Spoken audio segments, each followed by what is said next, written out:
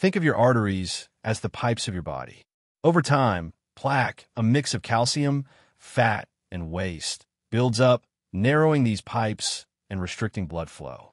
The good news? You can support your body's natural ability to clear them. Here are the top 5 science-backed steps. 1. Vitamin K2, the calcium mover. Plaque isn't just fat. It is often calcified, hardened by calcium. The fix: vitamin K2 acts like a traffic cop. It takes calcium out of your arteries and puts it into your bones where it belongs. Eat Gouda cheese, sauerkraut, or natto. Always pair vitamin D supplements with K2. 2. Nitric oxide, the flow booster. Your arteries need to stay flexible to let blood pass through. Nitric oxide is a gas your body produces to relax and widen blood vessels.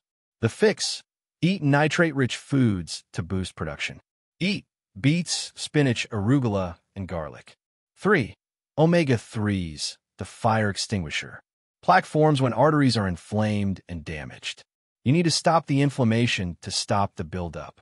The fix: omega-3 fatty acids reduce inflammation and stabilize arterial walls. Eat fatty fish like salmon, sardines, and mackerel at least twice a week. 4. Aged garlic, the sticky stopper. Cholesterol becomes dangerous when it oxidizes, rusts, and becomes sticky. Garlic prevents this process.